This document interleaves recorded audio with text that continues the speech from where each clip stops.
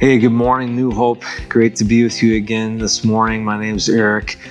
Glad to be with you for your Daily Hope today. Some more wisdom for the day from God's Word. So today we're in Proverbs 15, and I'm just going to point out a couple of verses, right? So when I read the Bible, sometimes I'll read a section just like reading the whole proverb, and a couple of the verses will stand out. And then you can reflect and pay attention, meditate on those, whatever stands out. Sometimes that's helpful because you read it all at once, it's too much, but just pick out one and spend some time. But the two I'm going to read are the first verse and the fourth verse. A soft answer turns away wrath, but a harsh word stirs up anger. A gentle tongue is a tree of life, but perverseness in it breaks the spirit. Right away, my mind went to, maybe this happens a lot.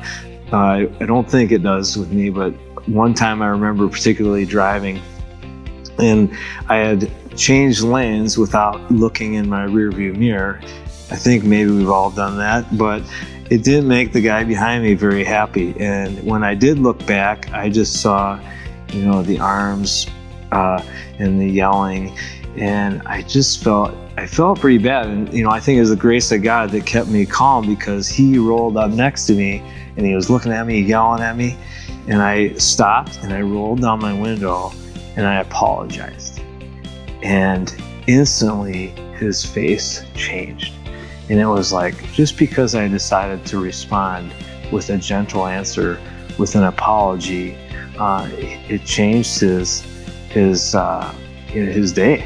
Probably, or the next at least 20 minutes. He wasn't angry. He realized that I had made a mistake, and I had apologized, and everything was great. And I know that Jesus helps us in those times. Jesus was probably a great driver.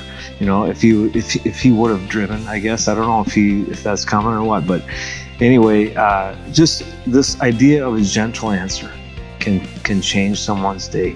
It happens in parenting too. How you respond to your kids can change how it goes.